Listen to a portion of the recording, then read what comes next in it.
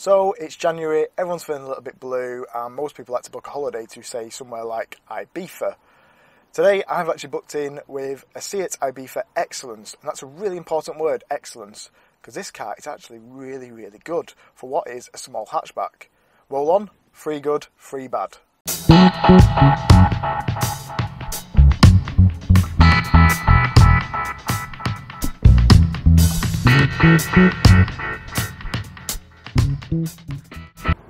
So I'm pleased to tell you that the 2018 Seat Ibiza has been focused on heavily on its exterior.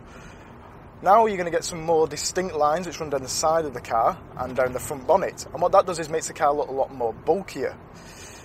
On top of that, in this Xcellence model, we've got a rear spoiler and we've got some angled wing mirrors. And what that does is just gives that car that bigger presence. One particular feature that I absolutely love is the daytime running lights. They are obviously LEDs and they have a full surround around the light, and it really makes the car look more premium. So that's an absolute win for us. So as with the exterior of this car, the interior has been upgraded as well. Last year I drove the Seat Arona, and to be honest, I was really disappointed with it. In this car, however, though, they've really made use of some of its materials. So for example, we've got plastics offset against gloss plastics, but more importantly, now we've got ambient lighting in the doors. We've also got a leather finish to the dashboard, albeit it's fake leather, and that's offset with a white stitching, and that features on the steering wheel as well. Also in the car we've got part alcantara, part leather seats, and not only do they look great, but they feel great as well. Now, for the free good, we kind of struggled, and that isn't because we couldn't find free good points, that's because there's too many good points about this car. One thing that stood out for me was the practicality sense. In the back, you could easily get 2 adults in there. There's plenty of legroom, plenty of headroom. The middle seat, an adult could get in there, but only for a short journey. And then there's the boot space. That's 355 litres, and that is class leading. Put it this way, I have a husky, and I could quite easily get my dog in that boot, and it'd be absolutely fine on a longer journey.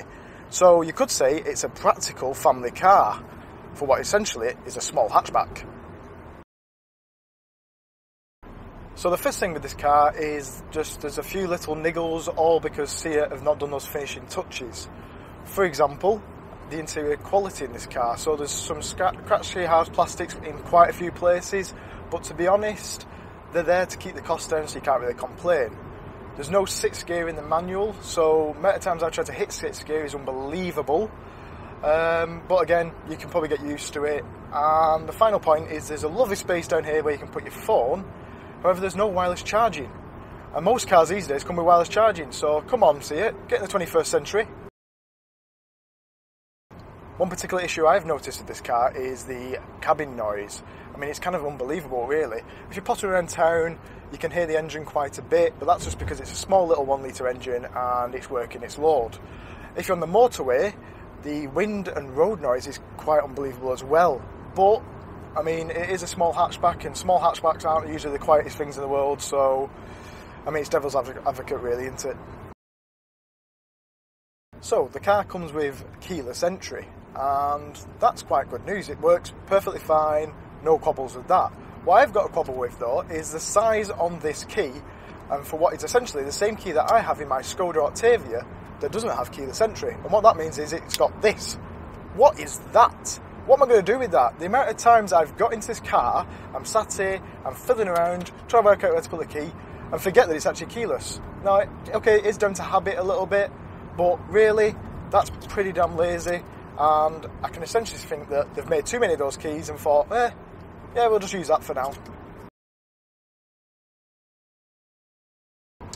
Now, all those bad points really are just little niggles, and more alarmingly, there's that many good points about this car. I really did struggle doing a free good, free bad. I mean, I didn't get a chance to talk about the level of equipment, the safety features, or the economy of this vehicle. And to be honest, it really, really has impressed me for what is essentially a small hatchback that can really work as a family car. Now, if you like this video, don't forget to hit the like button below, ding on the bell, that'll tell you next time I post a video, and I'll see you guys next time on Free Good, Free Bad.